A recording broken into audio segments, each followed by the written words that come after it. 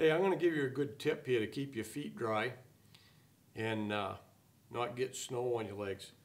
A long time ago I started duct taping up my pant legs around snug to my boots, because after tracking, a lot of times if it's you're crossing some water and your pant legs start getting wet, you'll get balls of ice on them and then they start clicking together and making noise.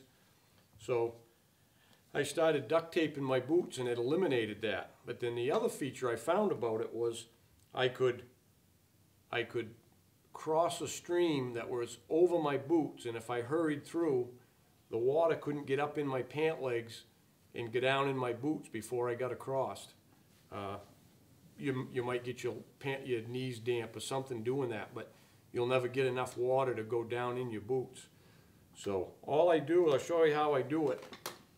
Don't duct tape them to your boot, because then when you go to crouch down or kneel down or something, they'll be stuck to your boots.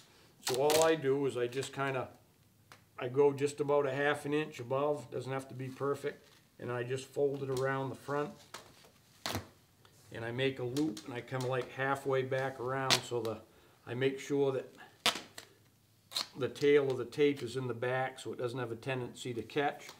And I just make it snug enough so it can work up and down my boot a little bit. It's not hooked to my boot.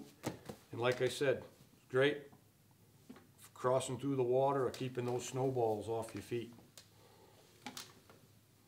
Been doing it for years and probably always do it again from now on.